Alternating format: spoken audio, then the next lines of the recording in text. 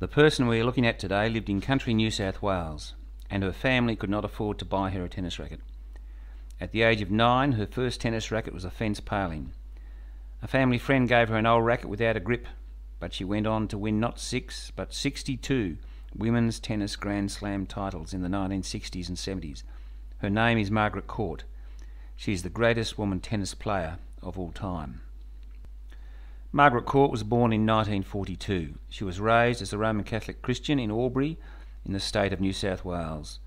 Even at a young age, she was sporty and played cricket and football with the boys living in her street. She was the leader of the group. She had the good fortune to live opposite 24 grass tennis courts and soon was playing there. She had a good coach and she showed potential. When she was 13, a visiting tennis pro told her she could become the first Australian woman to win Wimbledon, and Margaret set that as a goal for herself. Her coach told her at age 15 that she needed to go to Sydney or Melbourne to get the best training and competition. She went to Melbourne and Frank Sedgman guided her development. He put her onto gym and weights training 4 mornings every week. In 1960, at age 17, she won the Australian Open for the first of many times. She was not even seeded in that first Australian Open competition. After winning the US Open and French Open in 1962, she won Wimbledon, her goal, in 1963 and later in 1965. She retired temporarily in 1966 and moved to Perth, where she married Barry Court. Her father-in-law, Sir Charles Court, and brother-in-law Richard Court later became Liberal Premiers of Western Australia. She returned to tennis in 1968 and won all 4 Grand Slam titles in 1970. The next year she lost the Wimbledon singles final to Yvonne Goolagong-Cawley while pregnant with her first child Daniel, who was born in March 1972. It was in the early 1970s that she had a spiritual awakening experience.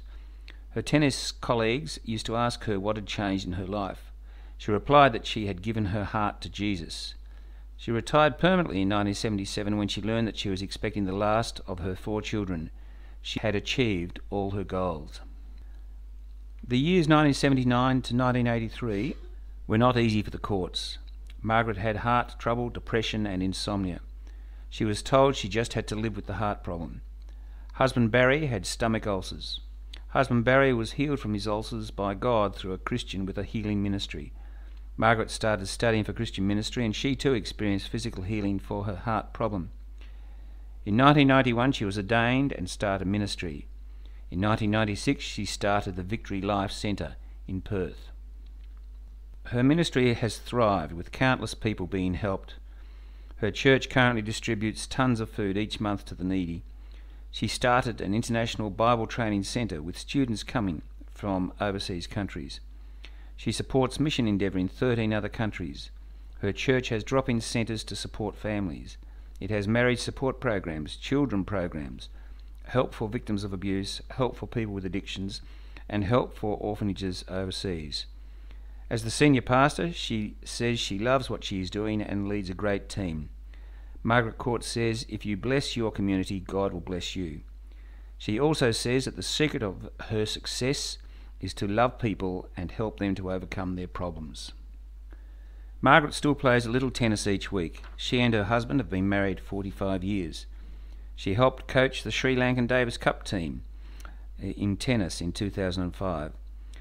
Margaret has won numerous awards, including Officer of the Order of Australia in 2007 and the ABC Sportsman of the Year Award in 1963 and 1970. She was inducted into the International Tennis Hall of Fame in 1979 and the Australian Tennis Hall of Fame in 1993. One of the arenas in the Melbourne Tennis Centre was named in her honour. We salute Margaret Court, a Christian woman who has made a positive difference both on and off the tennis court.